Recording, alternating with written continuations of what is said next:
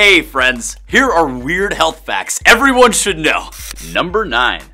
Don't hit that snooze button. We all know the temptation, but according to Reena Mehra, director of sleep disorders at Cleveland Clinic, all of that snoozing isn't helping our bodies get the restorative sleep that we need. Hitting snooze can be counterproductive and actually make you feel worse because you're going into a new sleep cycle, and this can be a difficult point to wake up from. Mehra recommends prioritizing 7 to 8 hours of sleep, and as hard as it may be, get straight out of bed when that alarm goes off. Number 8. If your bodily organs were the X-Men, your liver would be Wolverine! That's because the liver can grow back its full size, even if 75% of it has been removed. What's awesome is that you can donate just a portion of your liver to someone who needs a transplant. The portion of liver the patient gets will grow back to full size in their bodies, and yours will grow back too. Number 7. Evolutionary psychologist Trevor Case performed a study on mothers' sensitivity to smelling baby doo-doo. I guess science has just run out of things to research. What he found was that mothers reported that the dookie from their own babies smelled less nasty to them than the boo-boo of random babies. Which makes sense. If mothers are less disgusted by their little germ factories, they'll be more likely to take better care of them. Number 6. The one thing that all women of every age, race, or political persuasion can all agree on is that it is literally freezing in here.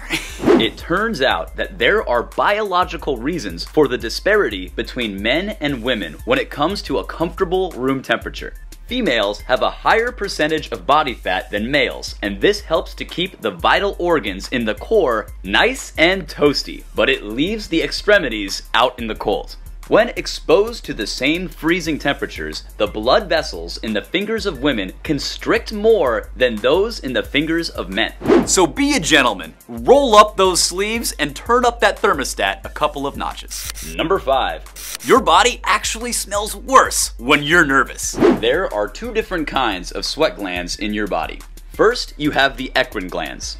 These produce the watery sweat that covers you from head to toe when you exercise. The second are the apocrine glands, which are usually found in your armpit area. These are activated when you're under psychological stress. This apocrine sweat produces a strong, sometimes even sulfurous odor when you're anxious or scared. Dang, body, you really throw me under the bus when the going gets tough. Number 4. Probably the most adorable form of teamwork of all time is that if a pregnant woman's heart tissue is damaged during the pregnancy, her fetus will send stem cells to repair it. Good work, little one.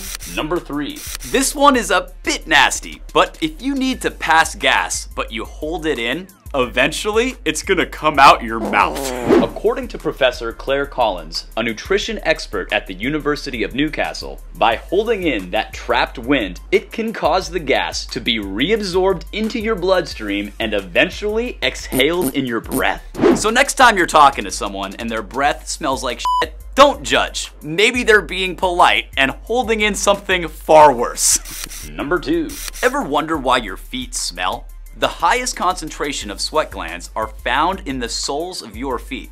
With 250,000 sweat glands total, it's no wonder people start to gag when you take off your shoes. What, that doesn't happen to you guys? Before we move on, be sure to subscribe. Hit the bell button to get notified of new videos, and we always appreciate a big thumbs up. Number 1. Scientific studies have found that you are more likely to pass germs through a handshake than a kiss. Unless you're living a rock star lifestyle, your hands touch way more things than your lips. It's super counterintuitive, but you're less likely to share germs when hugging a sick person than you are if you shake their hand.